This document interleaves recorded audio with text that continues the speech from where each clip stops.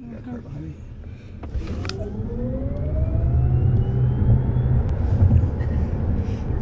Wow. Pretty quick. That's very quick. Have you felt anything like that? Yes. Okay. What kind of cars have you driven? Like GTOs and stuff. Okay. You kind of get a feel for the handling, anything you want. Just kind of drive it around. It feels very flat. Yeah, the car doesn't really rock too much. The center of mass is really, really Yeah, there's really no body lean to it. And you can go around like the roads where you go 3/4 in a circle to get onto like an interstate that we went through. Mm-hmm. You can take those like near 70 miles an hour, and it'll still grip the road. Now, how much does this car weigh? About 5,000 pounds, like 4,800. Well, probably most of that's batteries. Yeah. Batteries itself are around 1,700 pounds. Now, Chris, when you just came to a stop, did you let it do it on its own, or did you step on the No, brake? it's not set up at the moment to do that. So if Okay. It does do regen a little bit, so you'll kind of feel as you let off the accelerator, it'll slow down a little bit. Right. It would if I would have not put on the brake, it probably would have tapped the back of the. Yeah. So. Well, at the last second, it would apply emergency braking. Oh, it would. Okay. Mm-hmm. Okay. But it won't be very comfortable. It No. slams on the brakes. You can turn that to change the mode. Okay. Do I tap it up to stop it? That would be the turn signal. Just turn it all the way towards you. Okay. All the way towards me. Oh, it should be, yeah. Hey. There we go. I must have bumped it when I turned it. Okay. Then we will go straight through this light and then I'll left at the next one. So you can get one lane over to the left. So next light.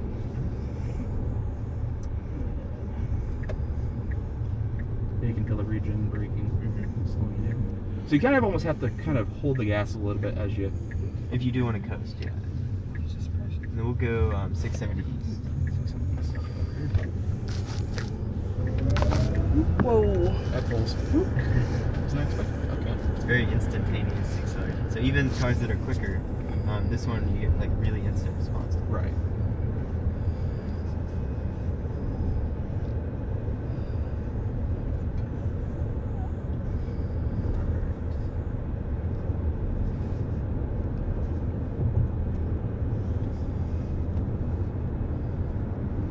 This is all-wheel drive, so it'll.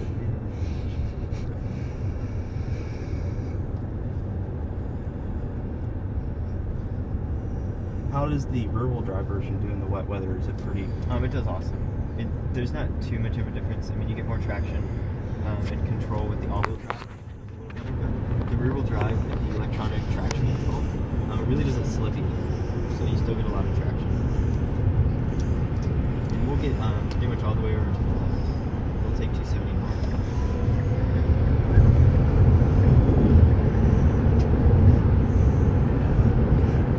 And then you can double-click the autopilot stop towards you. So go ahead and do that now. Yep, it's the lower stop. Do one more time. Just a double click. There you go. Now you're on. You can go ahead and change lanes. Oh, because I touched it. Oh shit, sorry. I didn't know. Pay attention to. Yeah, don't turn the steering wheel. Hey. Oh, that's why. Okay. So I gotta let go.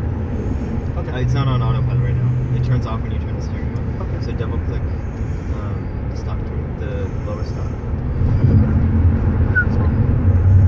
There we go. Okay, so let go. And actually enable it once. Just once you enable it, take your hands off the wheel.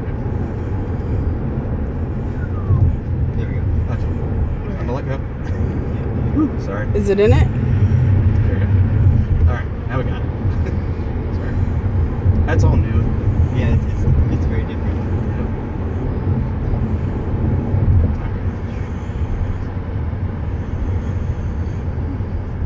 Yeah, that does like that does like get your nerves a little bit. So it's saying It's still on. so like right now.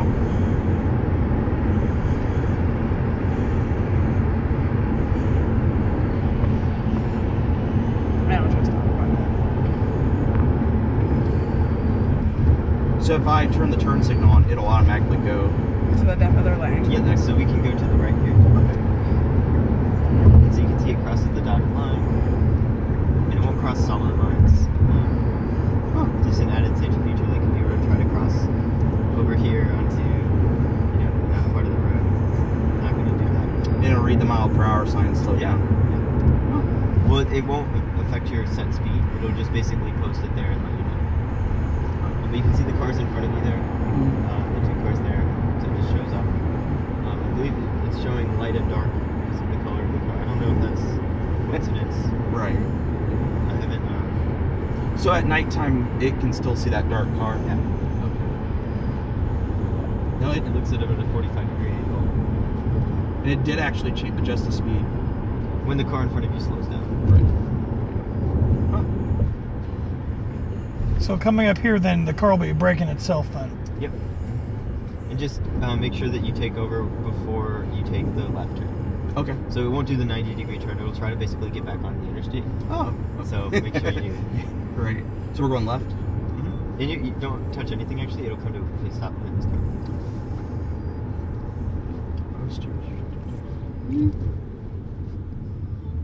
Oh. But then you gotta turn here.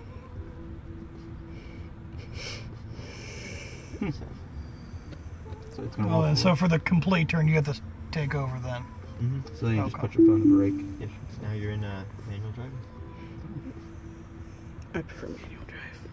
Well, no, it did. It's something did you a just really got good to job. get used to. Right. You're not Well, you used saw to there, a car like, driving itself. You're used to you driving. Don't you just click Once it? you get used to it, like you can do it on the fly, but when you're not used to it, kind of like first like click. Yeah. One of the main things is a lot of people click the autopilot towards them, but it's not actually like enabled or like available. So right now you can see it's available because of the two gray icons. Right. And that's when you need to make sure that it shows that before you enable it. Okay. So that's one of the easiest things to Well, you're not gonna use it in town. You're not Right. gonna use it. You're only using. The weird thing is it still is enabled, so like you could use it. It probably would be. The question. It'll run through stop signs and stoplights, so it's not Right. like you can technically use it, but you want to make sure that you're stopping at stoplights and things like that. Right. So we'll take a left test. The question I do have is, how does this car react like if you would sit outside and you We just gotta get had over a there. heavy storm I mean, it'd be fine. It'd be just like a normal car. that has no problems like starting up or anything like that? No, Or shouldn't. okay. Well, it's not like starting a gasoline engine. Well, yeah. I don't think the camera's not. No, we're stopping. And yeah, right now you can't use either one because it's not. It's not lit up. I think it has to be going 1 mile per hour. Oh, that's a lot of water. Yeah. Debbie's like, what the hell's going on? Uncle Chris is driving crazy. What the hell's going on there? It's definitely comfortable. Hang on, Bush. Is there any options for anything here, or is it just open? Yeah, you can get a center console from Tesla. There's also a couple third-party ones. And then there's a 12-volt outlet and then 2 USB ports here.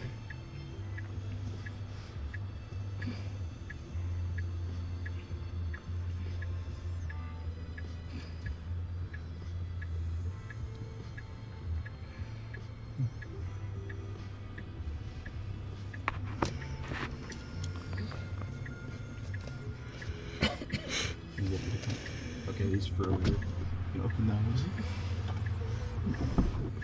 And then there's the box here. Oh, I didn't even know that was. I saw a button. I was like, "What's that for?" And then the hazard. So these two buttons are legally required to be physical buttons. And so we made that the only two buttons. Yeah, right. Except for what's on the steering wheel. So you can control, you can actually change what that scroll wheel controls by selecting one of those, and then Right. the other one is always volume. So you can do 12%, 20%. You can go. Okay. You just kind of got to ease in the throttle. It feels like because it feels like if you give it a lot of throttle. Right, yeah, it'll take off.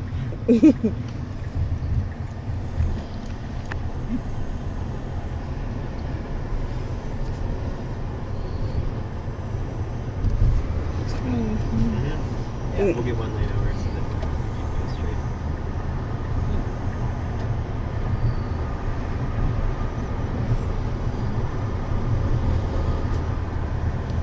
It's nice that it's so warm today. I'm gonna shut a little bit though. There's more people on the right. Now it's letting off. That's letting off the gas completely. You almost feel like you have to give it just a little bit when you're coming. But the Yep. more you let off, the probably recharges more. Correct. Yep.